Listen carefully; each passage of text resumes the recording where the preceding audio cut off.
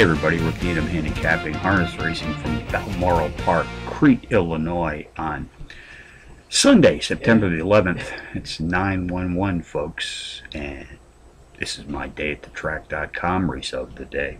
Let's take a look at race 1 tonight, 7:10 p.m. Eastern Post Time. Fillies and mares pacing for a purse of $4,000.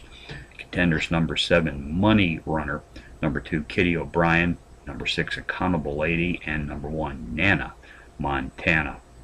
Number 7, Money Runner, is both the overall speed and class profile leader in this pacing field today. Comes off a power run win in her last start.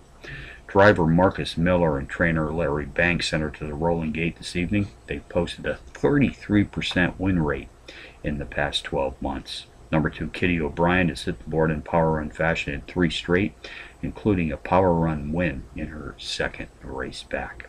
Race 1 summary: number 7, Money Runner, tops the contenders list, which also includes number 2, Kitty O'Brien, number 6, Accountable Lady, and number 1, Nana, Montana. 7-2-6-1 in the first from Balmoral.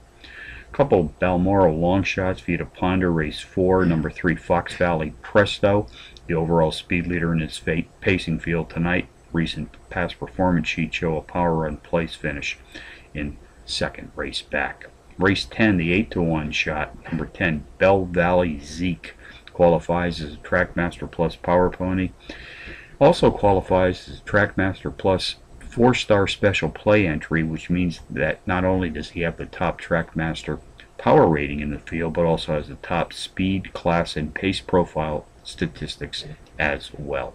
So from Balmoral on a Sunday night, Rick Needham for DayAtTheTrack.com, reminding you as always to please bet with your head, not over.